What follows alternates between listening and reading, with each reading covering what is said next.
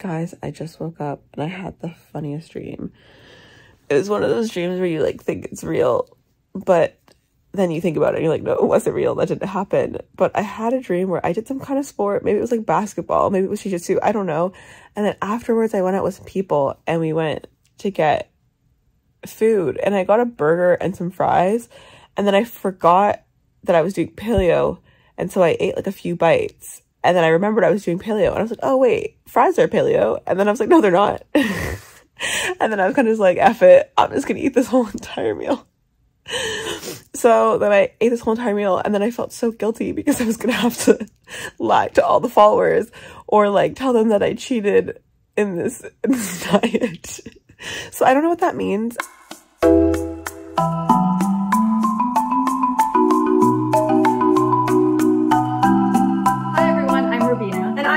Welcome back to our channel, Nutrition Unpacked. Today we are going over our first week on the paleo diet and how that went. Initial thoughts? What word comes to mind? Sad. Sadness. Yeah. Sucky. Horrible. Yeah, horrible. Lots of words. We'll get into it. We have now done one whole week on the paleo diet.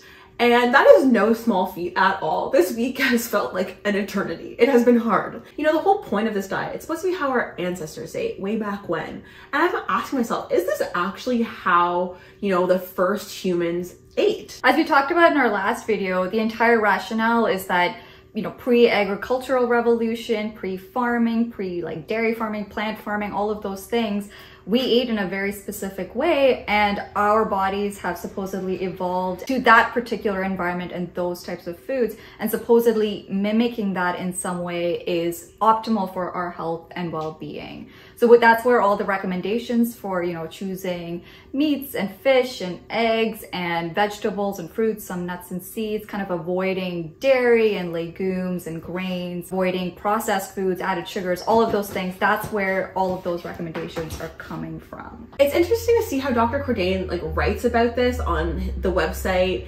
and kind of where he got his inspiration from. There was a paper that was published in the 80s, I think it was 1985, and it was all about the Paleolithic diet and what that was supposed to have looked like. And apparently Dr. Cordain had read it at the time, and this was what sparked his passion for the Paleolithic diet and kind of sparked this idea for him to write this book and to popularize this idea of the Paleolithic diet. What's kind of interesting though is looking at that paper, what they define as the Paleolithic era is like a really long period of time. It's like from 250,000 years ago to like about between 10 and 20,000 years ago. And I'm like 2.5 million. That's right. Hey, I said 250,000 and then you said 250 million. We're having a hard one. It's the paleo brain. It's the paleo brain. Can I tell you, actually, I've never had this happen. It's so ironic. I was trying to say, like, in some ways, I feel more alert than ever, but in some ways, I also feel, I don't know, I was like, but also more hungry than ever. It's like a weird juxtaposition. And it took me like 18 tries to finish that sentence because I kept getting distracted. Oh. Like I would start the sentence and I'd be like, ooh, this sweater. It's like, ooh, this mug. Ooh, this slate. Paleo onset ADHD. So weird. That is so funny. Oh my goodness.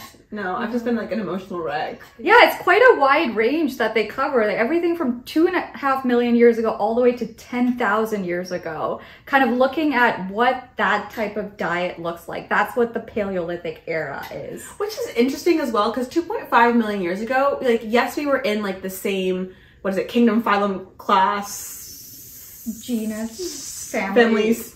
So we were in the same family as we are now. But humans as we know them, like Homo sapiens sapiens, which is what we are, we're not around. This is like Homo erectus and Australopithecus. I don't know what that is in English. I took Australopithecus. I'm gonna go with that.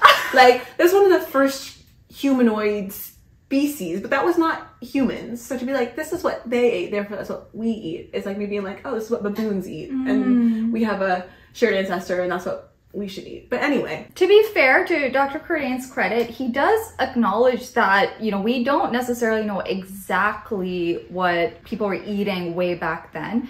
But his perspective is that at least the paleo diet as we know it today, as he promotes it today, can be considered a template for what was being eaten back then. So then the question is, well, even if we were to kind of maybe loosen up our analytic lens a little bit, does it still make sense? Do we still think that, you know, avoiding things like grains, legumes, added salt, all of those things, is that still in alignment with the general template of how things were being eaten back then? As you can imagine, you know, people all around the world weren't eating a single type of diet. The types of foods that people were eating varied a lot depending on the physical location, the type of regional climate, and then the season as well. That being said, it is kind of thought that there may be a couple of biases inherent in the data when people are looking at archaeological evidence or ethnographic data from that time period. It seems like the data might be skewed to some of the northern regions, and the reason for that is, as you can imagine, a lot of farming practices may have initiated or started in the warmer climates, meaning that maybe some of the older school way of gathering food got pushed out of those regions earlier in our history, meaning that we might not have as much of that kind of those records to look at now in those regions. And as we know, in northern regions, there is higher meat consumption. So that might be kind of skewing our perception of what food intake as a whole looked like back then. Additionally, anytime you're looking at something archaeological, we're trying to fill in the blanks, and I'm not a nutritional anthropologist by any means, so I don't know, but anytime you're trying to fill in blanks, your own personal biases are at play. And another possible bias that might just come out from the archaeological evidence is just the nature of the tools or whatever that we have found. So for example, tools that are made from like bone or stone, which are kind of associated with hunting tools, that those types of things are inherently better preserved than maybe tools that were made with like wood or other types of plants. So that might also be kind of skewing our perception of the main types of foods that were being eaten back then. That being said, scientists have been able to kind of get maybe a more concrete sense of what might have been happening by then by combining that archaeological evidence with also studying modern day tribes, modern day groups of people that still live in that similar lifestyle. So one of the most commonly studied groups of people is the Hadza group in Tanzania. And this is really interesting because, you know, as you know, Africa is kind of considered like the birthplace of human evolution. So it seems like a pretty good region to study to get a sense of maybe what was happening back then. And when they look at this particular population, along with kind of archaeological evidence, it seems like they're for sure eating animals, so especially like small game animals, fish, maybe shellfish and small fish, insects and their products, a lot of honey apparently, especially in that region, but also a lot of plant foods that include tubers, nuts, seeds, even barley that's been used as flour, and legumes as well. And I think that's really interesting to note because we have Dr. Cordain who's out here so against anyone eating legumes, so against people eating too many sweeteners, so against any kind of grain products. And I think we have to keep in mind that especially when we didn't have such abundance of food and didn't have like agriculture where we were having such big productions of food, we couldn't really be that picky about things. Beggars can't be choosers. Exactly. You eat what you find. Exactly. And one of the things that Dr. Cordain talks about on his website is like he uses lactase persistence, which is like the fact that many people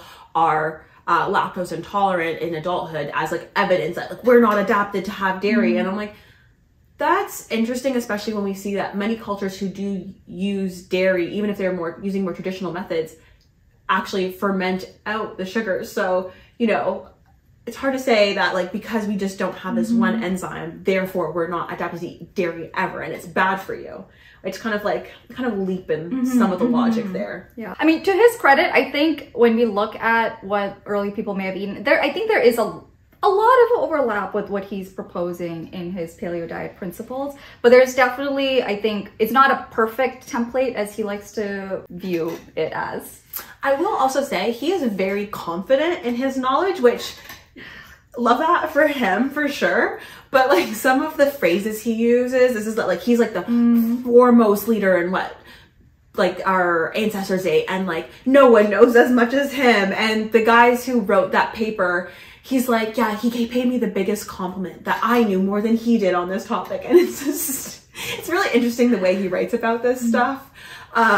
So love the confidence, but I'm sure there's probably like a whole group of anthropologists and archaeologists who are like, oh, that's interesting because I don't know about that. And that being said, I mean, anthropology and archaeology aren't our area of expertise either. But based on the papers and the research that we did, it does seem like decent overlap, but probably not. I don't think all the rules necessarily line up with how early people probably ate. Temporality and location are big factors in what early people ate. And when Dr. Cordain is talking about this, he's kind of painting it all with this large brush saying everyone on the planet ate this. And I can even think of, like, you know, when we talk about like Inuit diets, those were very different from what Dr. Cordain's talking about. If we look at like people who lived in, you know, the Hadza tribe, or people who are living in Nordic countries, it's all very, very different. He has a huge focus on maybe the types of foods, but then there's also the question of absolute amounts of the different types of foods, and also the relative proportions of the different types of foods. So I think he does acknowledge that there's no way to mimic the foods exactly. And especially apparently, like, I don't know, have you seen those images of like what original bananas actually look like and what banana? I mean, I haven't fact checked those images. I don't know where they came from, but it's weird. Yeah, I've seen those. And corn. Corn, yeah, it's like this like tiny little thing, and now they have these like huge bright yellow things. But you know, he doesn't really address that in his diet, really. He just kind of has his foods not to eat, and then his foods to eat. But, you know, he does address the fact that, you know, we have very different food sources than we did at that time, but it's not really like, oh, well, this has been changed so much, you shouldn't eat it kind of thing. It's weird. The things that he focuses on are strange. And, you know, like there is a lot of science behind it in some ways, but in other ways, it's kind of just like, I don't like potatoes, so you can't eat potatoes. The saponins, Layla. The saponins. So tell me a little bit about your first week. What are the highs? What are the lows? What did you like? What did you not like? I think we could take a step back and even start with the day before day one. Yes.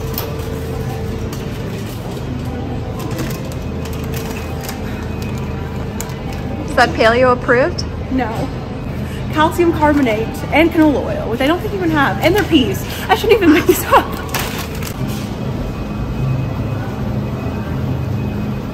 Should we look maybe the Earth's Own brand? That looks natural.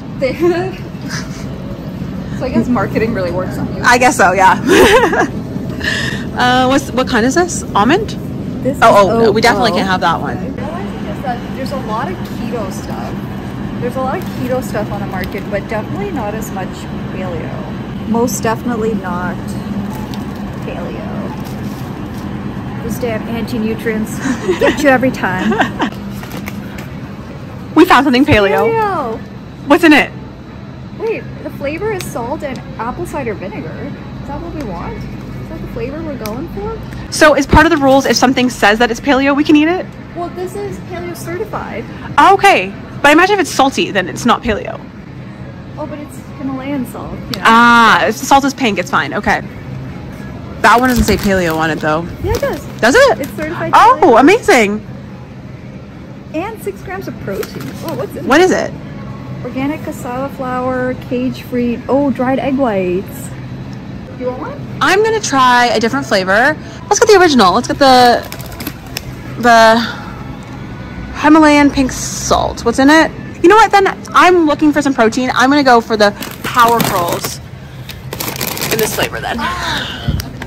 Does this have egg in it? Yeah. Non-GMO egg whites.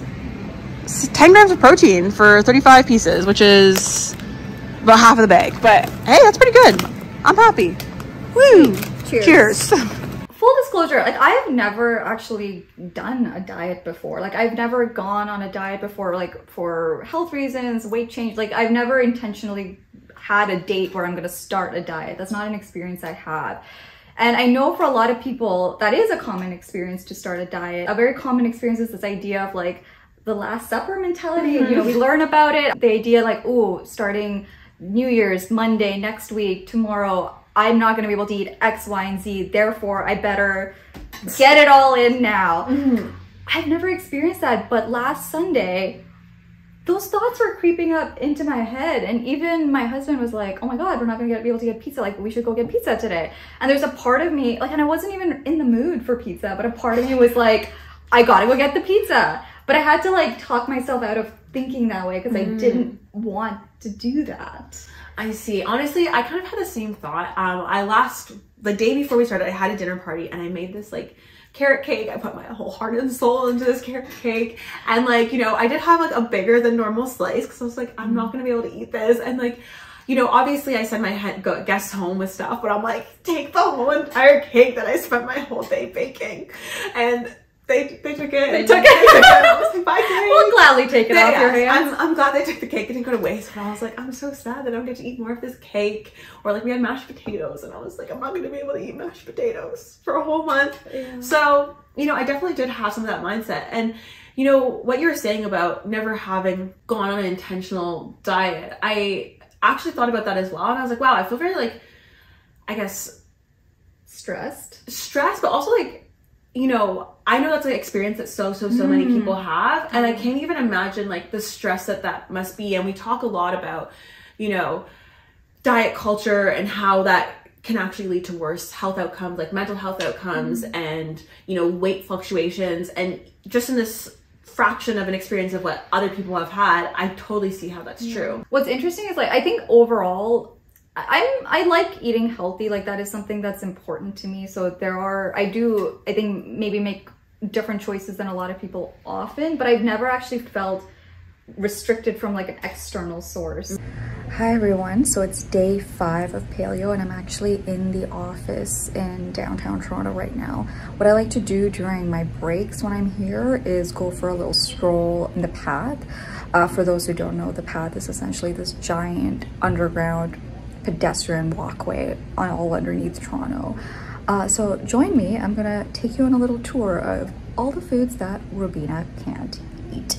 So on Friday, when I was downtown, I was going for a walk along the path, and like normally like there's so many food places. There's like pastry shops, like macaroons and like chocolates, like all of the things, and I can walk past it. I don't even think about it. It's just like, oh, that looks pretty. Oh, like that looks good, but I don't like. I'm fine. But like I found that this past Friday, it was like upsetting me almost that like I couldn't have it, even though if I could have it, I might not even really cared about it, but it was weird. Honestly, I feel that so much because, you know, I've been like spending time with friends and like, you know, even things that like I normally wouldn't even care to have. I'm like, oh, they're having bread. I'm like, oh, I want bread. Or like at work. So guys, I just came back from Blackberry Espresso and what I have here is some kind of berry herbal tea. It smells delicious, but it is a little bit different from what I would typically get, like a London fog or some kind of like milk-based drink. And all my colleagues got, I think, some kind of latte. So I'm a little bit disappointed, even though this does smell delicious. So I am looking forward to it. At lunch one day, someone had a sandwich, someone got shawarma, and I'm sitting there Just eating the simplest things, right? Sweet potato. I'm like, no. Yeah. And so it's interesting. The psychology of like, you know, food cravings and just like the thoughts around food is very, very interesting. I don't think I had any specific food cravings this past week. More so it was just like, oh my God, I can't eat that. I can't eat that. Now I want it. It was my nephew's birthday and my sister had a whole menu planned, none of which was paleo approved, of course.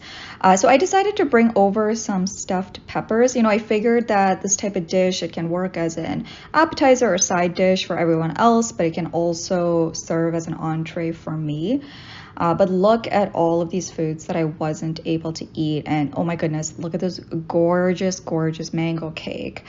And what I had was this sad little bowl of blueberries. Just like you, I didn't really have specific cravings, but it was mostly just like when I was around other people who were eating certain things, I just wanted those things. I have my friend Sophie over for dinner and I'm so sad because this is what I'm having. My steak and vegetables. Oh, actually, can I turn the camera around? No, I can't. Okay, steak and vegetables. And this is what she's having. Mashed potatoes, quinoa, vegetables, and cake for dessert. Let's talk about food cravings though. I think it's a very prevailing thought that food cravings are a result of maybe a nutritional inadequacy or a deficiency where your body's like very in a strong way trying to communicate to you that you need some type of nutrient or some type of food. I have had, you know, clients tell me like, oh, you know, every time I have a meal, like I really want something sweet after. Does that mean that I'm missing something in my main meal? Like, is it not a good enough meal? And what's interesting, and maybe not super intuitive, but the research is kind of consistent in this area, that they have more to do with social and psychological factors more so than physiological need. For example, when we're talking about the idea of like wanting something sweet after a meal, which I think is a very common experience, I've heard a lot of people mention that might be more a Pavlovian conditioning. And I think anyone that's taken a Psych 101 course probably knows what that is. But just a quick rundown, it's basically, you know, Pavlov was a researcher. He worked with dogs. Every time he would go to feed the dogs, he would realize that the dogs would be salivating. So at some point he decided to do an experiment, and every time he would go to feed the dogs, he would also make a particular sound. So he kept doing that for a while, and then after a certain point, he would just make that sound, and the dogs would immediately start salivating to this supposedly neutral stimulus. And you know, of course, this was done forever ago and was in dogs, but this type of experiment has been replicated in humans countless times, and turns out we're the same. Our brains are really quick to make associations between environmental cues and the pleasure of eating foods pretty quickly.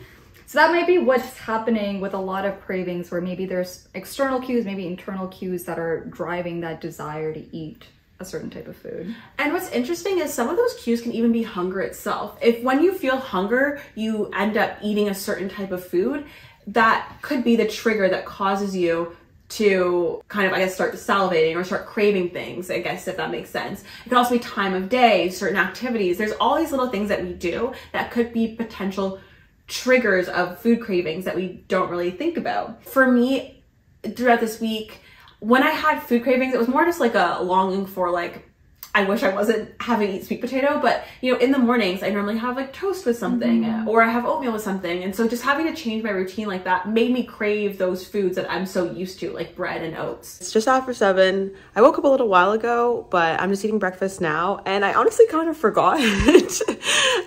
So I didn't go grocery shopping yesterday because I'm not that organized. So I'm going to use what I have, that is paleo, and I'm going to be making some sweet potatoes and some eggs for breakfast, which I'm really hungry, so I'm a little disappointed that I have to wait so long. Yes, that's true. Bread was something that I was craving quite a bit. I'm gonna be making my lunch today. Typically what I would have right now is kind of an open face sandwich with bread. I put avocado on it, I put some chicken breast on it, and I would douse that thing in hot sauce, and it is delicious. I was kind of trying to find a way to basically replicate that because I love that meal. It's just so quick to put together, especially if you have kind of things, like the chicken and everything meal prepped in advance. So I picked this up at Costco yesterday. So these are wraps that are, I mean, the main ingredients are eggs and cauliflower powder. I'd like to say that I'm excited to try this, but I'm looking at it, I don't know. Okay, so shall we dive right into this? Ooh, let's see.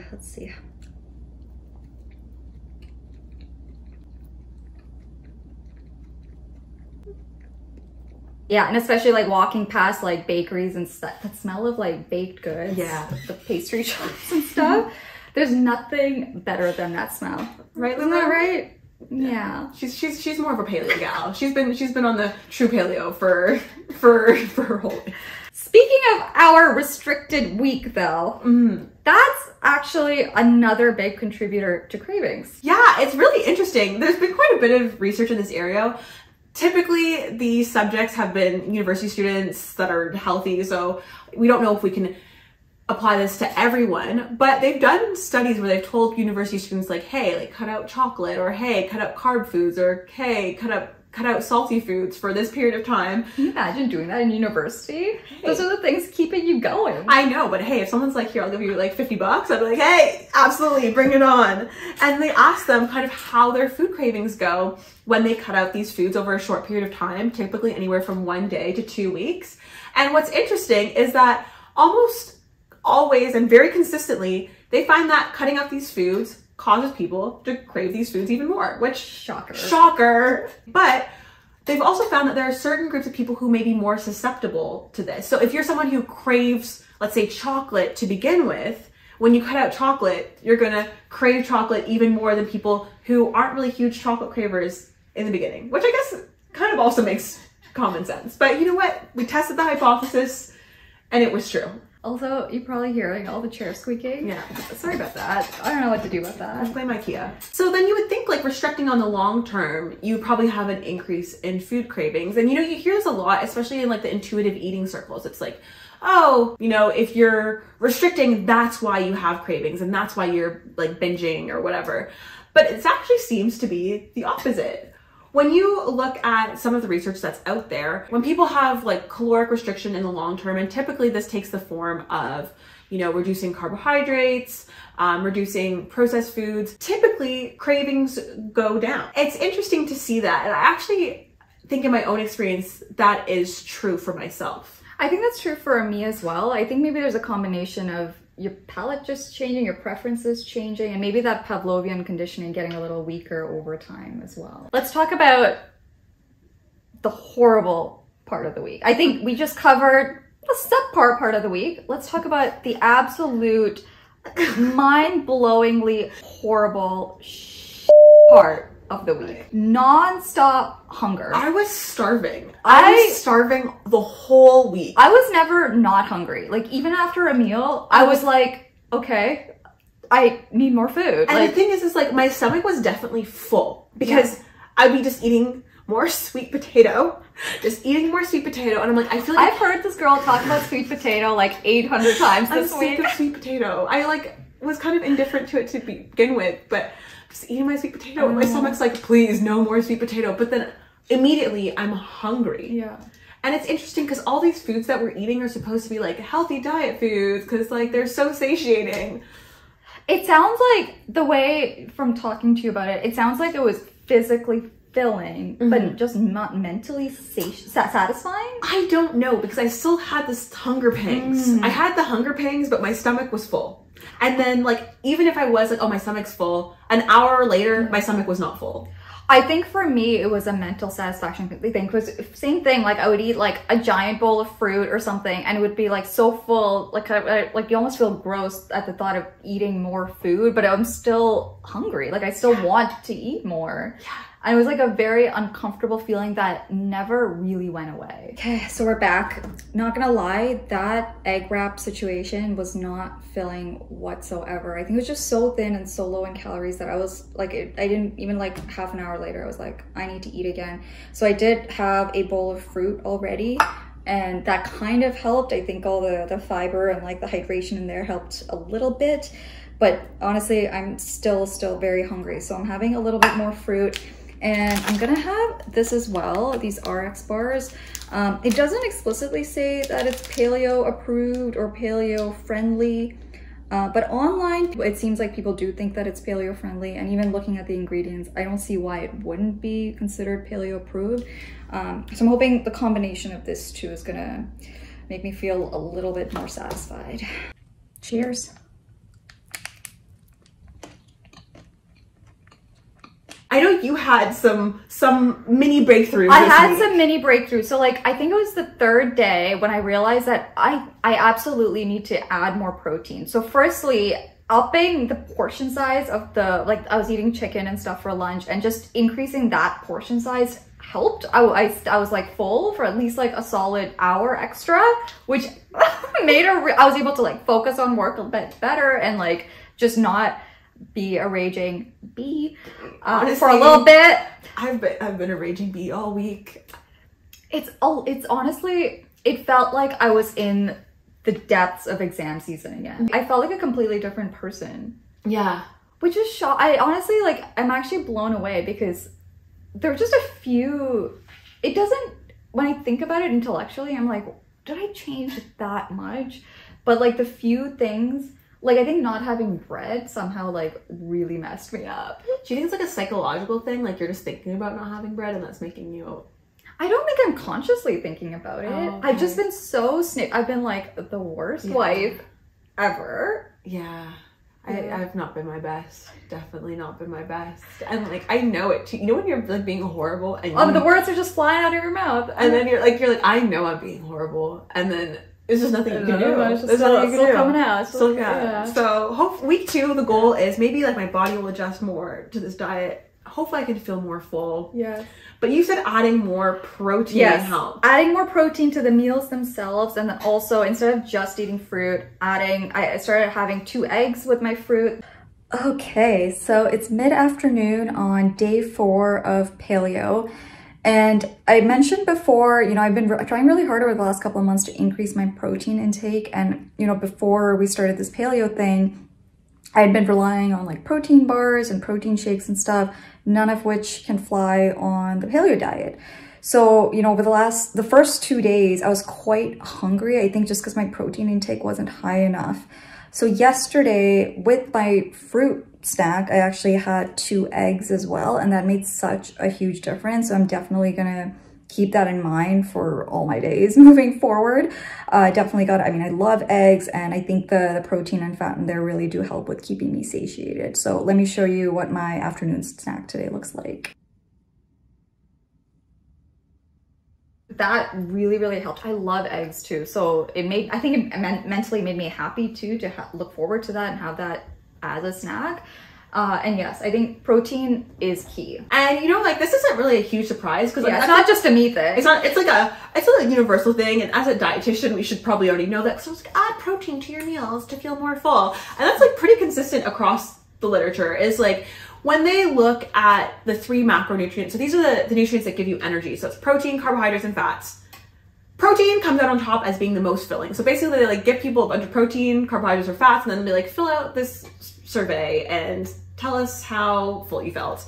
And protein makes people feel the most full. What else about that is it's not just like a psychological fullness. You also see changes in the hormones that make you feel full. So we made a video about like what exactly hunger is a while back. So if you remember some of those hormones like ghrelin and leptin and GLP-1, it changes those hormones to make you feel fuller. This is actually kind of like an acute effect. So it's basically right after the meal, you see this effect. But when they look over the long term, if you eat lots of high protein foods for a long period of time, typically you don't see that like your just natural resting levels of those hormones are, you know, more, like you're more satiated just at resting. No, it's just typically after those meals, which is so something that needs to be consistent. Yes. Prioritizing protein in your meals and snacks. So that's gonna be me this week, prioritizing protein in my meals and snacks because I'm starving. Yeah. I'm starving. Speaking of that, it's when you think about the next week, are there, or even the past week, what are your reflections in terms of how well you did, your level of adherence, all of those things? Because actually in this paleo world, there's actually different levels of paleo that you can do. There's like low level, mid level, top level, and then true paleo. Where do you think you fall? Honestly, I've been like pretty adherent to this diet. I feel like I've been pretty top level paleo. I'm actually pretty impressed that you've been sticking with it pretty good. I also just kind of know myself. And I think like if I let it slide a little bit, I'm gonna let it slide too much. So I think these rules, I have to stick to the rules. Additionally, I've had some great external support in terms of really sticking to it. I did want to buy some paleo ketchup, but unfortunately that had salt in it, and I was reminded that added salt is not part of a paleo diet. So that's the thing. I would rate myself maybe at the mid-level, and it's mostly the salt thing. So I haven't been adding salt to the foods that I've been preparing myself, but I have been having some packaged foods like the Massey almond flour tortillas, mostly that, and that does have salt in it. So I think because of that, I'm gonna put myself at the mid-level. Okay. We're kind of challenging ourselves. We decided that week 4... Mine is Valentine's Day. Oh, really? I don't know, it's up to you. I've been told by my Valentine date that he's not gonna make me cheat on my paleo diet, so I don't know. So you are gonna, okay.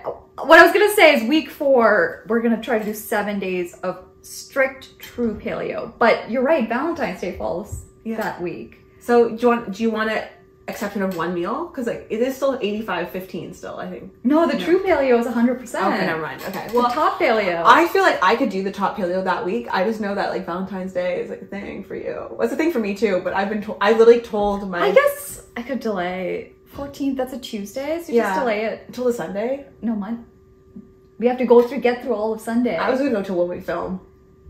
I was going till filming.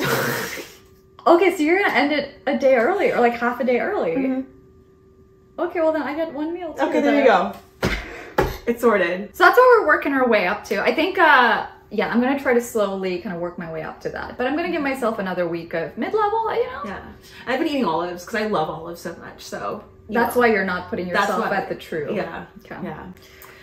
Yeah, So all yeah, right. you ready to go get some paleo brunch? Woo! Paleo brunch!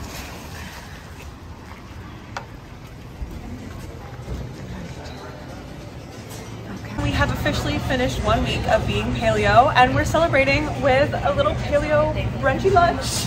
Yes, we're at Impact Kitchen in Toronto, and I have a hero bowl, and this is more of a paleo flex meal because there's for sure added salt. And I got the paleo waffles, which I, to be full disclosure, used to work at this restaurant, and the paleo waffles actually slap. But again, paleo flex.